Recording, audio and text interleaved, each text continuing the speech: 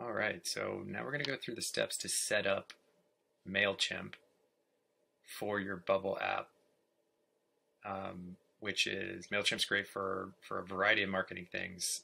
Email marketing is their sort of primary bread and butter, and we'll walk through the steps to add the plugin for Mailchimp in Bubble, set up a Mailchimp account, grab the API keys for Mailchimp, update them in Bubble so that you can connect the two services, and then we'll quickly show a workflow of how you can then automatically add users to your Mailchimp email list as they take an action on your site. So for instance, if someone signs up, you can automatically send them over to your Mailchimp list so that any Mailchimp campaign that you sent out would include up-to-date all of your people who have signed up for your business, for your application.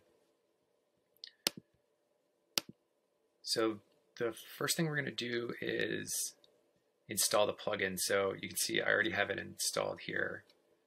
But if you're going to do it from scratch, you want to go to Add Plugins, do a quick search for Mailchimp. All right, so as you can see, quick search for Mailchimp. There are a couple options that come up, sort of like a quick heuristic for which one to use. For me, sometimes it's just like, what's the most popular? I know that's not perfect, but it's free. It's made by Bubble, and by far the most people use it. So that's typically the one I go with, unless there's like a very specific thing that you need that is called out in the description of something different. But as you can see, I already have this one installed. I can uninstall it, but I'm going to leave it for now. We're going to close out of that and look at the actual plugin. What you can see is that in the plugin description, there's space for API keys. So these are old API keys for a different account. We're going to update them, and I'll show you how to do that. So if we go over to Mailchimp and sign up for free, so we're going to use the newly created email address that we just set up in the past video, that's also in the Startup Starter Kit, to set up an email account with your new URL through Gmail.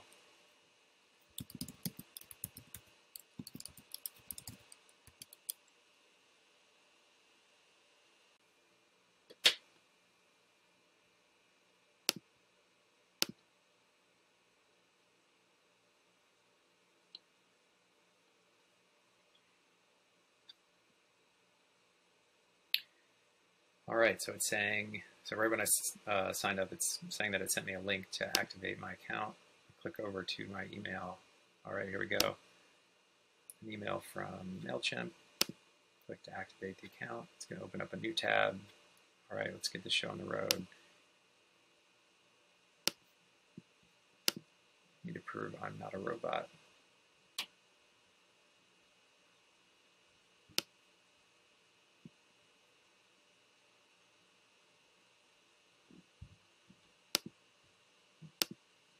All right, I don't know why that took a second, but here we go. All right, so Mailchimp is convinced I'm not a robot, and as you can see, we have an account setup sequence they're going to walk us through. As you can see, there's quite a few paid plans that as you scale, you can leverage more and more as you get more and more value out of them. The really nice thing is that there's a free plan as well. So right when you're starting out and you don't have a ton of contacts, this is a great option. That's what we're going to use. We're going to go step by step through these. We'll see you at the end. All right, so I went through all the steps to set up an account. That should be pretty straightforward. You can just follow the onboarding for Mailchimp. They've done a good job of making it sequential and easy to understand. They ask you a variety of things to figure out more about your business, to make the content that they're suggesting more relevant. So really what we care about here is, as you remember back in Bubble, we need API keys.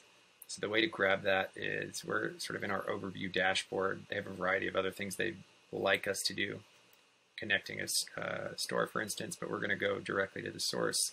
If you click down here on sort of profile settings,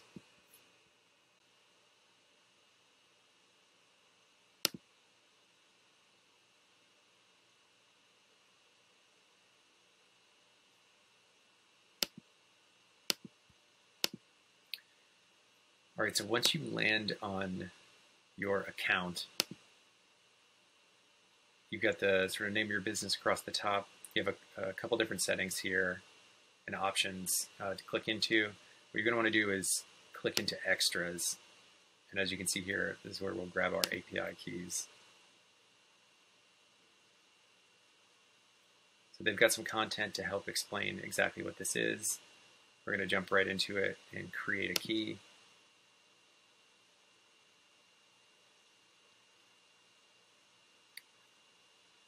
All right, it says our new API key is ready to use. All right, and here it is. So we're going to copy it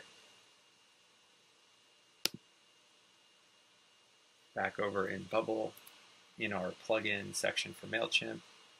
We're going to add that key for the live environment, so in production as well as in development. And that should allow us to connect with Mailchimp. And as I mentioned, you're going to want to send people over automatically.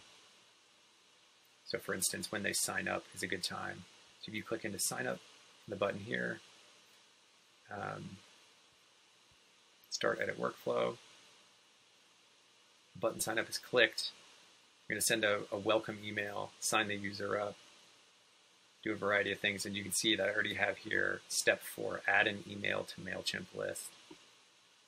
So the way you would get that is if you clicked and got the drop down of actions that are available to you. So sometimes it's in the plugin section. I don't see it here.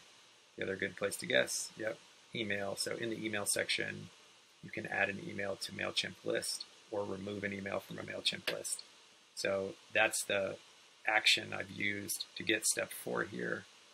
You can see when I click into step 4, I'm essentially passing through the email address, so the input emails, signups, value, to the list name that we created, so Makers Inc.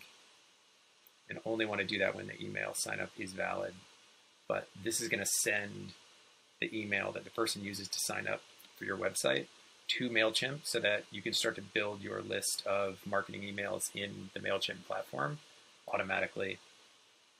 And as you also saw, there's an action to remove someone from a list as well. So in your application, you likely should have the ability for people to select what type of communication they're getting from you. So in a settings, for instance, you could have receive marketing messages, and if they opt out, then you could remove them from your Mailchimp list to make sure that you're not spamming them with emails that they don't want. All right, so you should be set up. You now have your unique URL. You've got your Gmail account with the email at your unique URL, and Mailchimp set up to manage your email marketing. You should be good to go.